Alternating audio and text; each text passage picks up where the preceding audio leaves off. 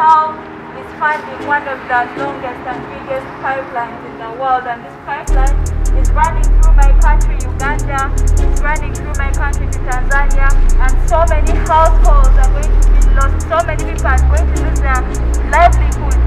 This is a danger to us. This is leading us to a point of destruction. So we are here to demand justice. We are here to tell Total to stop EACOP.